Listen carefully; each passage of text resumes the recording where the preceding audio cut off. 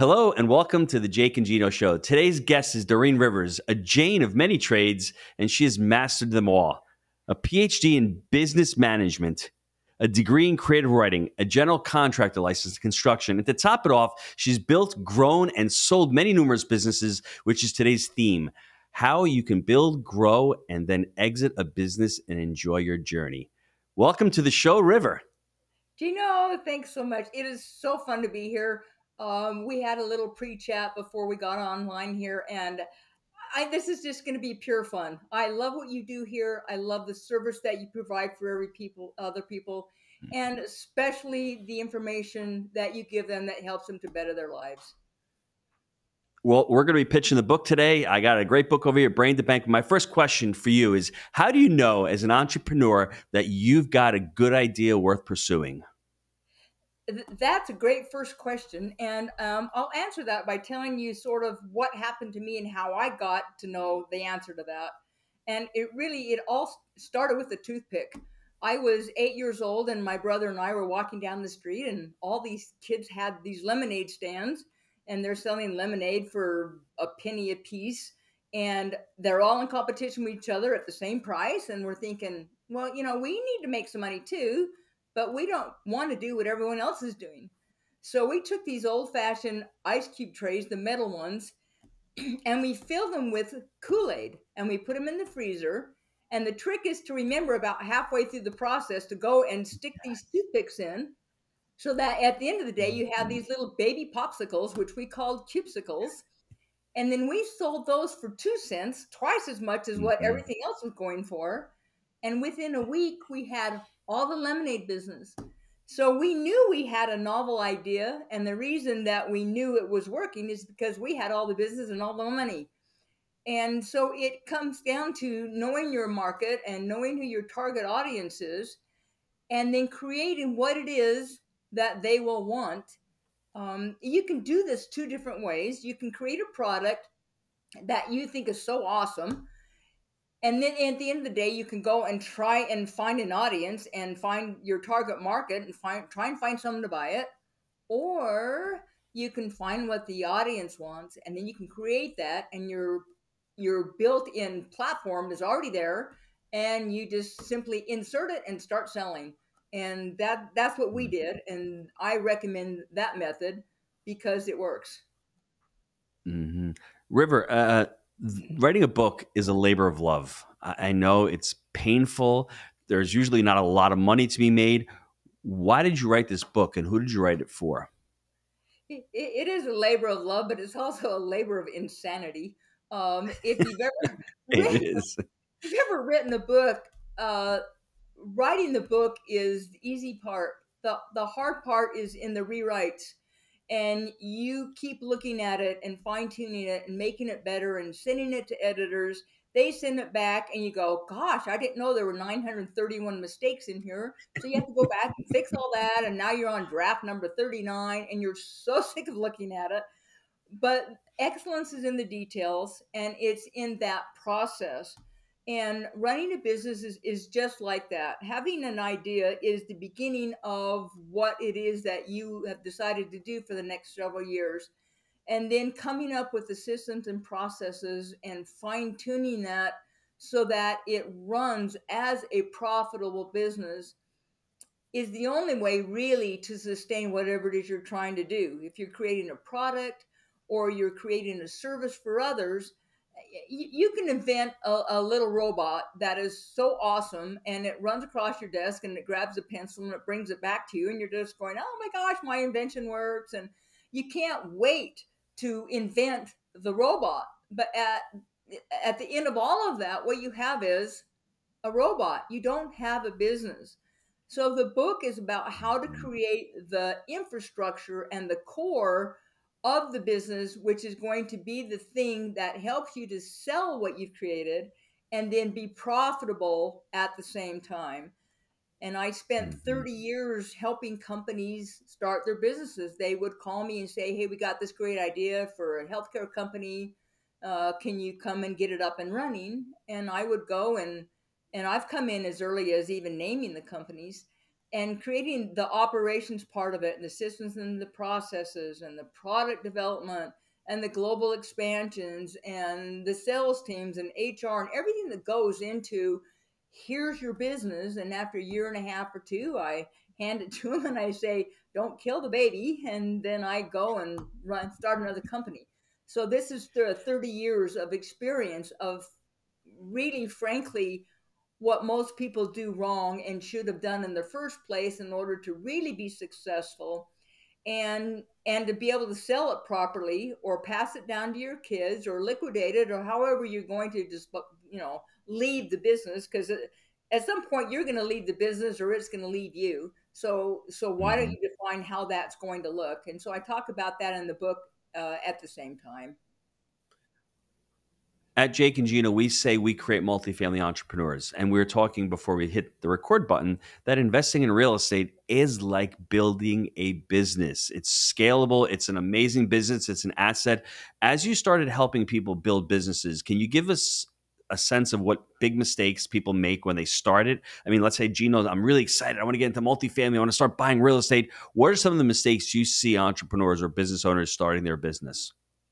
Well, that's a great example, because it is a business. If you think you're just going to go and have a hobby and start buying properties, you're probably not going to be successful. You have to create the business infrastructure around that.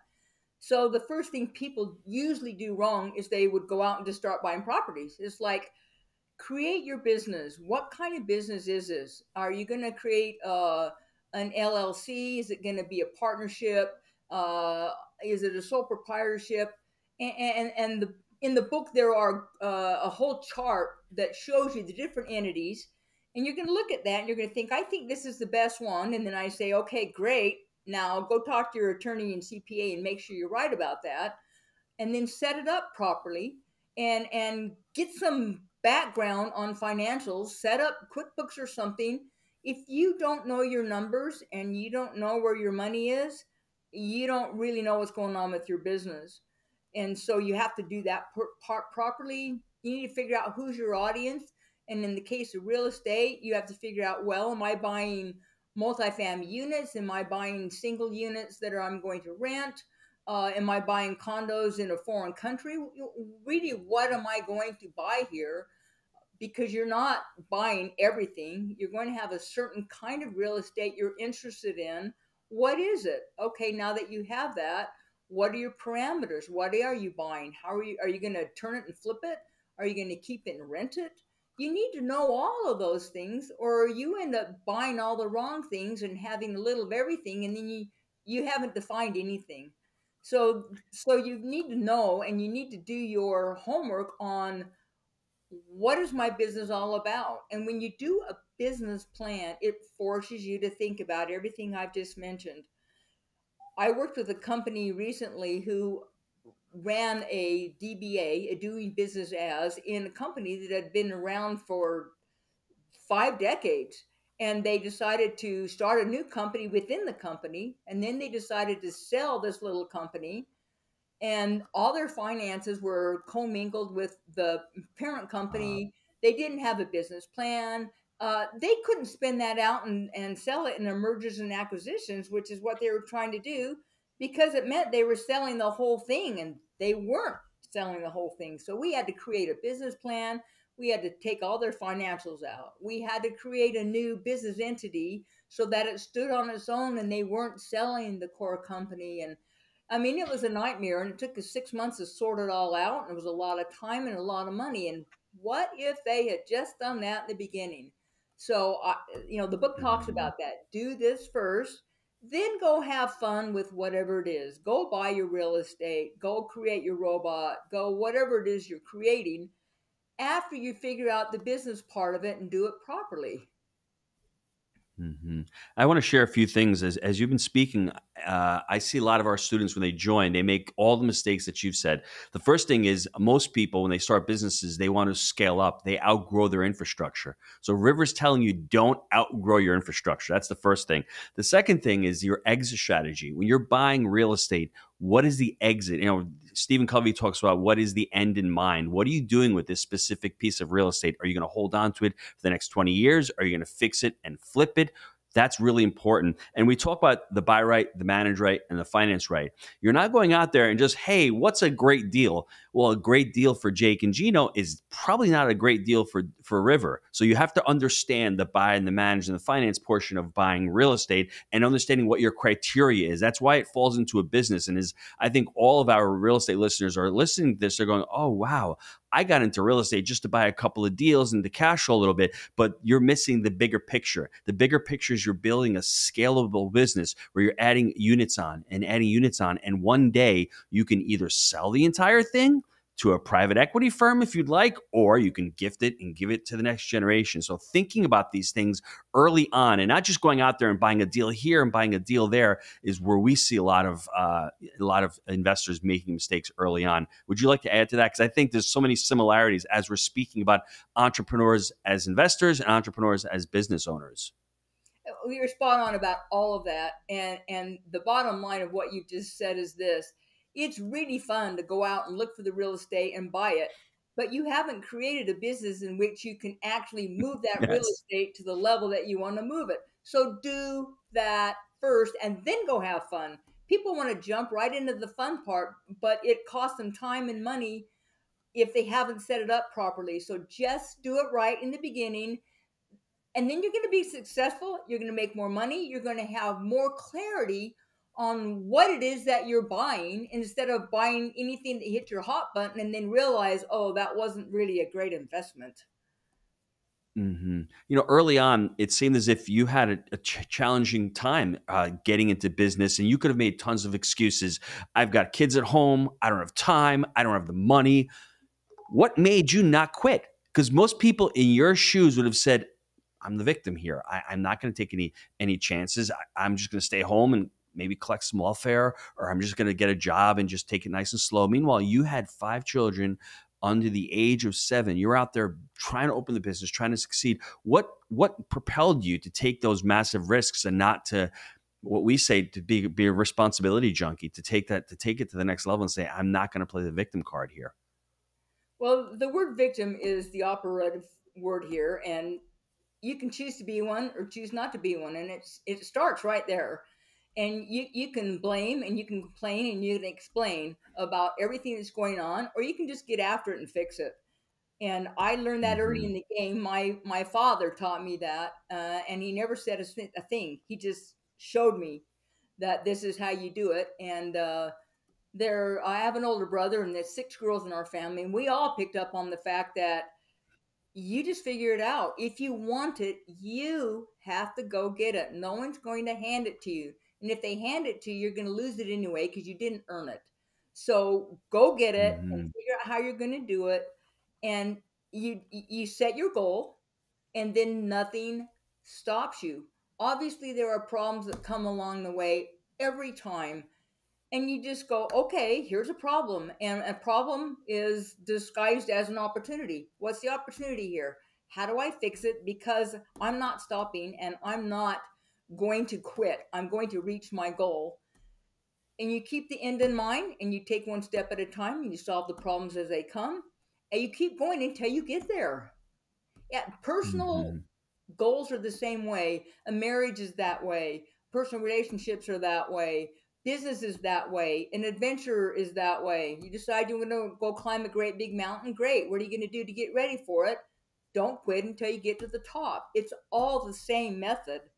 You get your goal, you decide how you're going to get there, and then you take the steps to get there. In the book, it talks about you think it and you decide what it is you want, then you organize it and get your game plan, and then you do it. It's the action steps, and it's over and over and over those 3 steps, and you don't quit till you get there.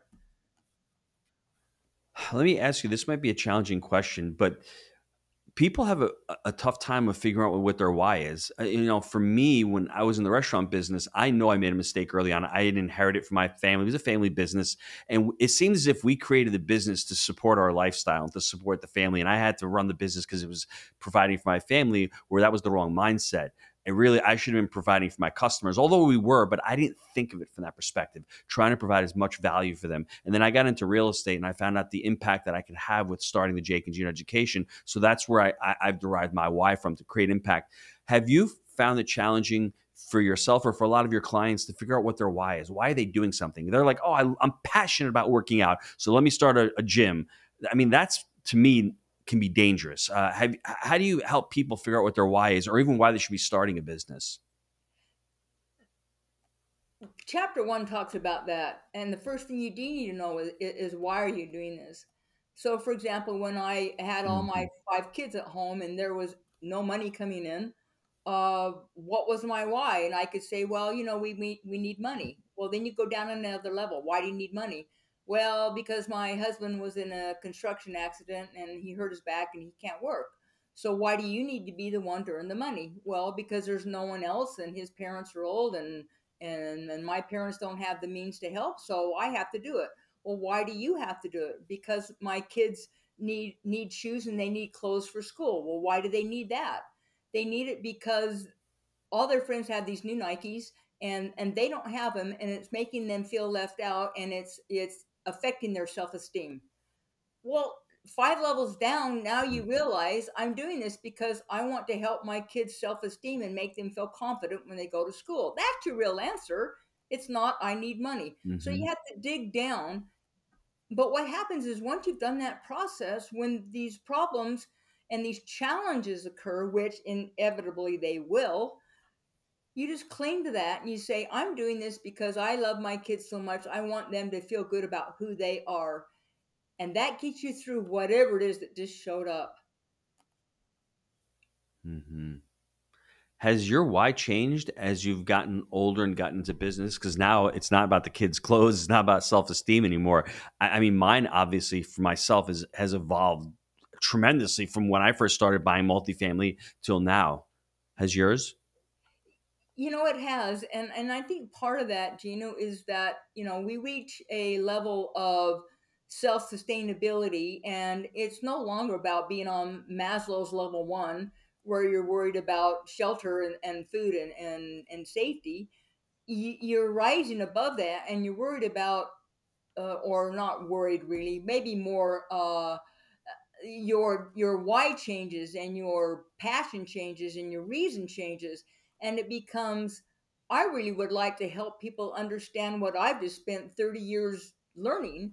Not, number one, they shouldn't have to make all those mistakes because I made most of them for them. So if they can learn Mm-hmm. from that, great. Oliver Wendell Holmes said, you can't learn all the mistakes yourself, so learn from others.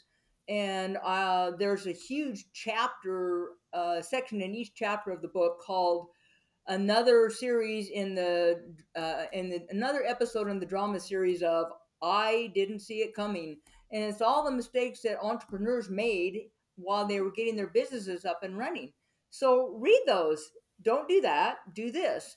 And so the life change, the reasons for moving forward and wanting to help others is because I've done all that, and I would love to see you do it better than I did it. So here are the mistakes I've learned, and here's what you can do to avoid all of that and move forward much quicker. You can do a bad game of Mother May I, which is take 1 step forward and 2 steps backward by making all the mistakes yourself. Or you can keep moving forward because here's a roadmap that shows you how to do it. And I love to be able to have people call me or email me and say, I read your book. I started my business. I can't tell you how much help it was for me because I didn't make those mistakes. I learned not to make them. I learned what to do. And that is rewarding. And I guess in some way that's a selfish thing for me to want to feel good about helping other people. But at the Mm-hmm. end of all of that, it is, what can I do to help other people? Because I'm okay where I am now. What can I do to help lots of other people at this point? Mm-hmm. As people are scaling their businesses, it's really challenging to scale a business, especially if you've never done it before. What are some of the mistakes you see people doing when they're scaling businesses? I think it all comes down to the initial systems and processes that you set up. And if you have Hmm. kinks in that, in what you've set up in the original business, to think that you're going to, let's say, add another store or franchise it or try to duplicate that in another location, if you have inherent problems with the original store, why would you want to duplicate those problems? So really, you've got to nail that in the beginning and make sure all that's working properly before you decide to duplicate that. And that's probably the biggest issue is, what have you set up? Is it done properly? Is it working great? What can you do to make it better before you do it again somewhere else? And people move too fast thinking two stores is better than one. And a lot of times, what you find out is that your second store makes half as much as the first one and takes twice as much manpower to keep it up and running. So it really isn't profitable. And why did you do this too soon? Hmm. Do you think, River, that most people, when they start a business, they think they want to scale, and they're saying to themselves, "Yeah, I want my next business, but I'm the guy. I'm gonna do this. I'm gonna do that," and I'm gonna gets burned out, and they don't even know how to systematize it, and they're making all these excuses. Shouldn't they think beforehand? Well, should I have one business or multiple businesses? Isn't that part of the exit strategy? Isn't that a big mistake that most people make? It's the same thing in multifamily. It's okay if you're going to buy a few little properties, but if you want to scale up to 6 or 7 or 800 units or 1,200 units, you're going to need to start hiring employees. You're going to need to start hiring infrastructure. Software is different. Accounting is different. Don't you think people make that mistake as well? Absolutely, they do. And it's the old adage that more is better, and maybe it is, and maybe it's not.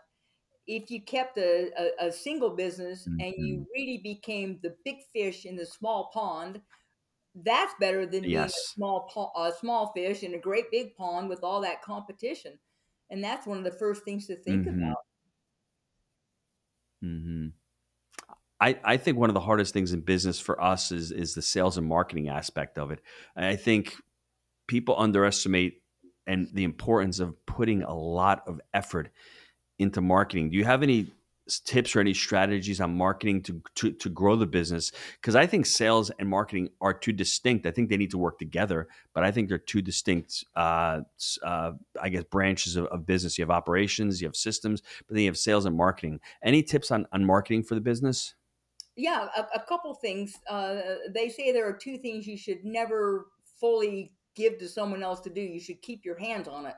One is the finances, Mhm. and the second one is marketing. Your branding and who you are, and especially on a startup, who you're coming out of the gate as saying you are, is important, and you want to keep tabs on that.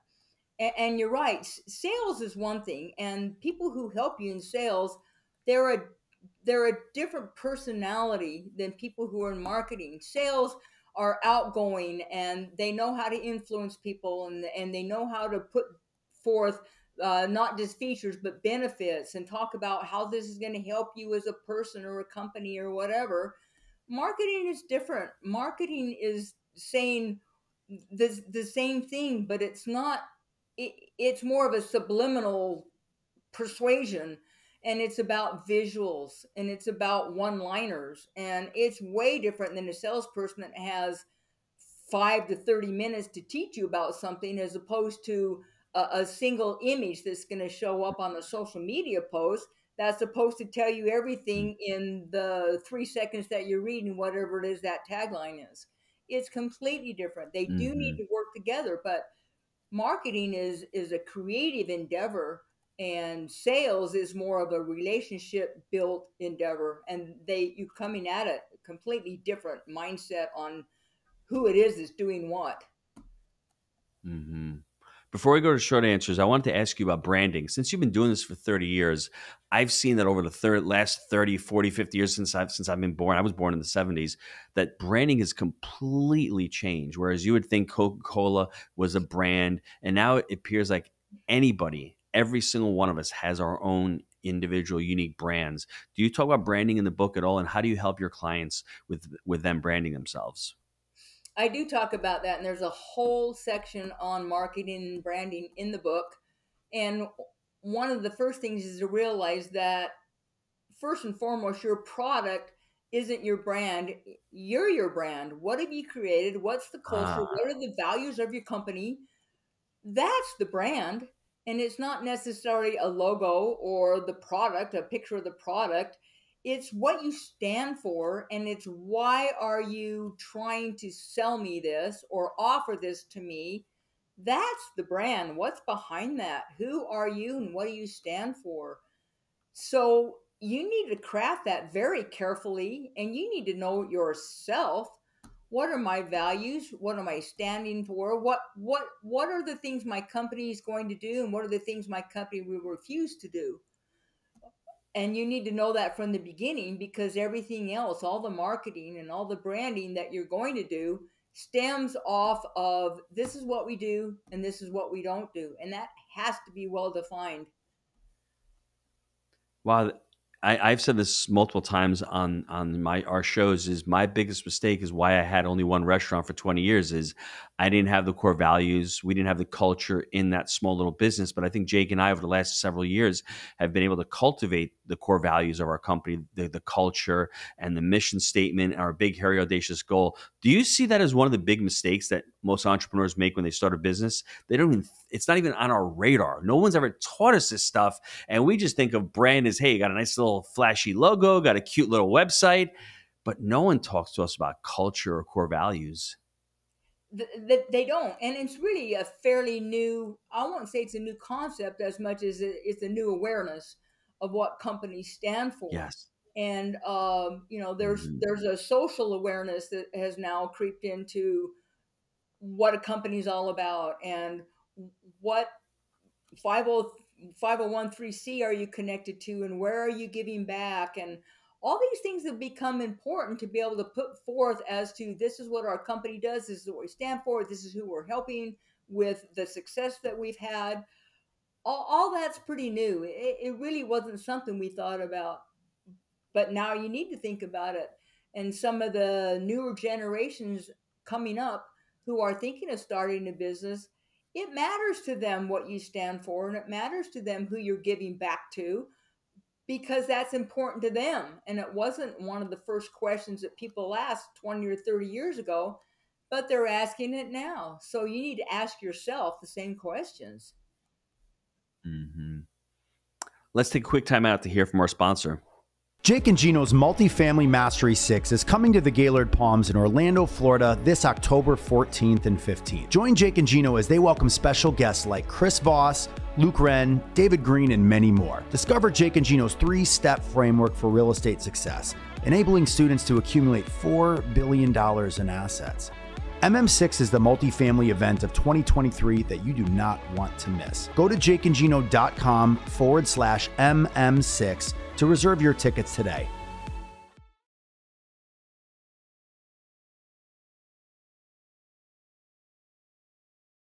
And we're back. River, I want to ask you this question because you've been doing this for, you said, over 30 years. Do you think it's easier to start a business today or 30, 40 years ago? And why?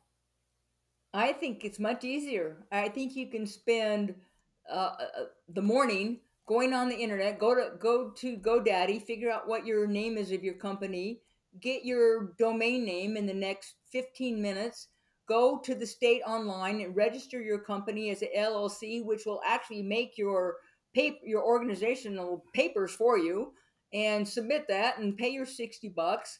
And in 10 days, you have your company ready, and you go and get your license. And meanwhile, you've hired someone to put together your website, which is done in 14 days. You're up and running. And the logistics of how to do the groundwork on that is so much easier now than it ever used to be. You used to have to go down to the state and fill out the papers, and hope that no one else has your name, and find out 30 days later someone has that name. Let's choose something else. And it's all done at your fingertips on the internet. You can have it done in half a day. But that doesn't mean you have a business. It means that you have a name and a website. What's your business? Who are Mhm. you selling to? What's the demographics of your target audience? Those are things you have to think about and figure out. You do your homework. The internet helps you with who's your competition, what things are the competition not doing that you can do that customers in their reviews are saying, gosh, this is a great product, but I wish it did this. Read all that. Go find out what it is that people wish they had that they don't have. Go create that. The internet helps you do that as well. But you can sit in your pajamas in your office, in your kitchen desk or whatever, and you can get it all figured out in a matter of days. And if that hits your hot button and your passion's behind that, and you're going, this is awesome. I've always wanted to do this, and now I see the gap in what it is that people need. I'm going to go do that. You're up and running. It's so much easier now. Mm-hmm. There's also more competition for exactly the same reasons. I'll double that sentiment, and I'll even say when I started investing in real estate, say over 20 years ago, there was no internet, there was no Google Maps, there was no census data, there was no median income data, there was really no LoopNet. It was really a lot harder. You actually had to get into a plane, fly into a market, walk around the market, meet brokers. Now you can do all of your research from the comfort of your home. You can actually do Zoom calls with brokers. You have listings, you have email, you have so much easier to do it now. And with that, like you said, it brings competition, but there's no excuse for somebody to say, I mean, you can pick up this phone. You've got a computer for less than $1,000 that's more powerful than what River and I had years ago, driving around with a little beeper. And you could throw up a video on YouTube right now and put an Instagram short in 30 seconds. So that's not what's holding people back from creating a successful business. I think the book really discusses the framework on how to build a business. I think, first of all, people have to figure out the why. Why are we doing this? And then from the why, I like that, figuring out the target market, working with that as well, figuring out what your product, what your service you're going to deliver, and then start implementing the framework, the structures within it. You're talking about the systems, and it may seem a little daunting, but your first one may not work out. My first investment didn't work out. But like River said, don't let that first one hold you back. You learn from that very first one. And I think this is now, we didn't have this, River, years ago ourselves. We didn't have consultants, and we didn't have mentorship programs, and we didn't have trainings 20, 30 years ago. We were sort of winging it ourselves. We didn't have education like there is now at your fingertips. We actually hired people to help us scale out. Isn't that the difference as well? And nowadays, there's so much information. You just need to cultivate the information that's right for you. Wouldn't you agree with that as well? 100%. I mean, just go on YouTube for 2 or 3 hours and learn whatever it is you need to know. It's all there. It's a video. Turn it on. It's free. Learn from it. Take your notes and go, okay, here's my action steps from what I just learned. The Brain to Bank book walks you through step by step every chapter. At the end of every chapter, it's like, okay, now you've learned this. Here are the questions you need to ask yourself to move forward to the next step. What's the best entity for me? What am I selling? What's my whatever chapter that is, there are pages in there that say, okay, now let's work on your game plan, your roadmap. And then you write in there your answers that have to do with your product and your service. And it's not just a bunch of, here's information. It's, here's the information, and then it's, what are you going to do with what you just learned? And the action steps are there. If you do that and you go from A to Z, your business is done. And it's just one step at a time. Just take each one of them. Don't buy into any kind of fear that creeps up, which is, I don't think I can do this. What if I lose my money? What if my wife hates it? What if she doesn't want me to do it? What will my kids say? Whatever it is, blow it off, because you've had this idea for a long time. You still have it. That means you need to do something with it. Here's how to do that. I love that. The book by I forgot what the author's name is. Stephen Pressfield. I can't believe Stephen forgot his name. He wrote the book Resistance, The War of Art, actually. And the really topic in there. The whole theme is resistance. If you have that resistance that Rivers is talking about right now, where I shouldn't do this, it's too risky, my wife might not like it, I may lose money, and you keep having that resistance, that means you need to go towards that. That's the idea. If it doesn't really mean that much to you, then it's really not that important. So I want to thank you for bringing that up, because that's so important. I'm supposed to be asking these short answer questions. Jake's supposed to be taking over here. He's not here. So he typically asks the guests, what's your favorite habit for success? To me, it seems like you've got a lot of energy. You take care of yourself exercise-wise. But what would you say is something you do every day or on a weekly basis that really propels you to continue to succeed in life? On Sunday night, I map out my whole entire week. And then every night before I go to bed, I make a detailed list of what's coming up the next day. So if there are interviews, there's a certain time there. And then what's going to be in between those times where I am obligated to do something else? What am I going to do to move the boat forward? If every stroke you take doesn't move the boat forward, you shouldn't be rowing that boat. What are those steps? And I do it every night. So the next day when I get up, I'm not thinking about it. I know what that first step is, and I'm off and running. And Jake was here, he would say amen, because he's got his little card stock. He spends like 2 hours every Sunday mapping out his whole week.